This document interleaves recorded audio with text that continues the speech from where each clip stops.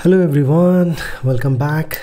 So today I have come up with one more new topic that is basically this is the going to be the start of a complete new series.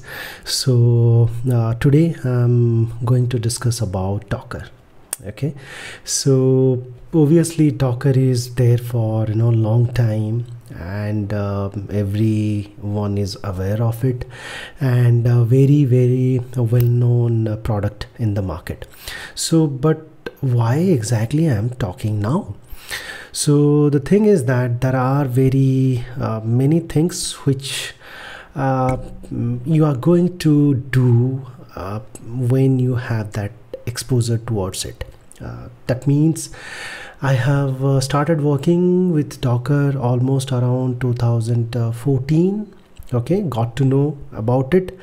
So 2015 onwards I have started into it. So basically very deeply, like that means if you search anything on the Google, you won't get it.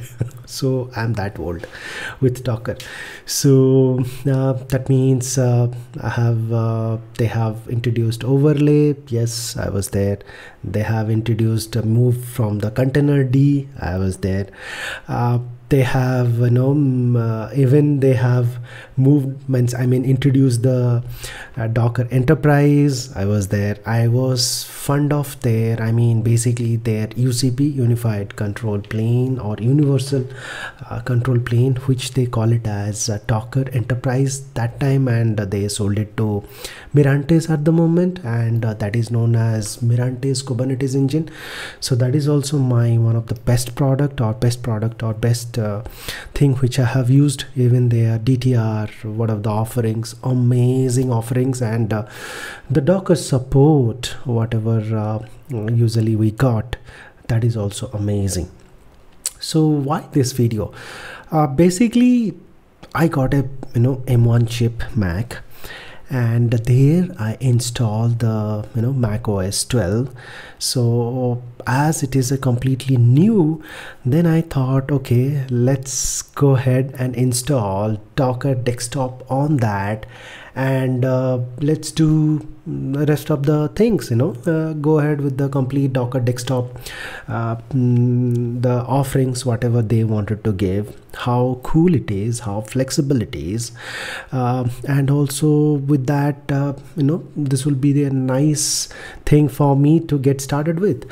So with that, without any further delay, let's go ahead and let's get started.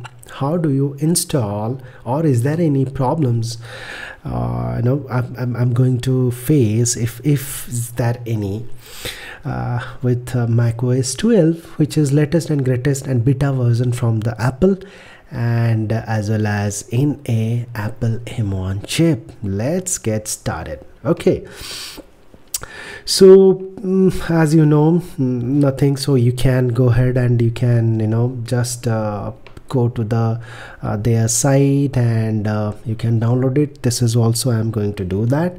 So this is the new Safari. So I am going ahead with Docker. I'm just going to search Docker, that's all. So the moment when I put Docker, so going to the products, Docker desktop, and Apple with Apple chip. So I'm just going to download it, and Mac with Apple chip. So that is gonna download. It's going to take some time, and once it is being ready, we are going to install, and nothing much, we'll just run it and we will close the session. So basically the idea is to see whether is there any problem, or it is working, how exactly it is working in the Mac OS 12 with Apple chip.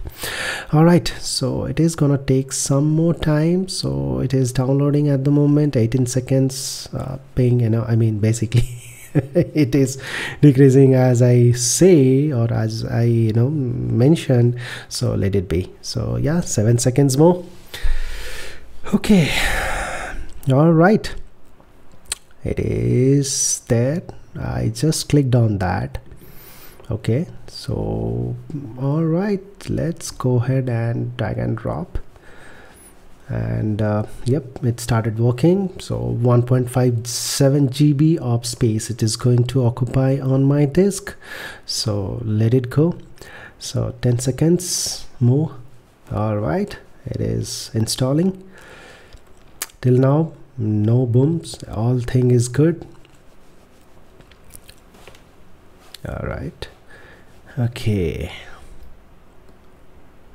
cool, it is installed, and I can go to the applications to verify. All right, so where is, here it is, Docker. I just clicked on that, and it is starting. It is going to ask me the form of the permissions. I have to provide the password for it. Okay, so I don't think it should ask me, but I'm not sure why it has not been asked. So it's started running or started working. So let's get started. Let's see. Okay, so it has started warming up. I don't have any control on that, so yep. All right, it is right there in front of you. It is working flawlessly in just seconds. It is up and running. So Docker daemon is already, it is pumping up or maybe warming up. Let's give some time.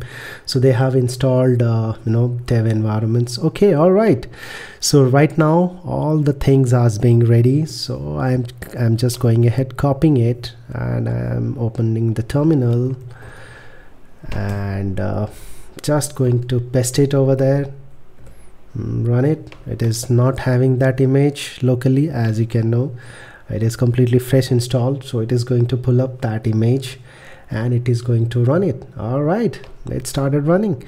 I can go to this thing, and I can check localhost, and it is running with port 80. All right, so the problem is local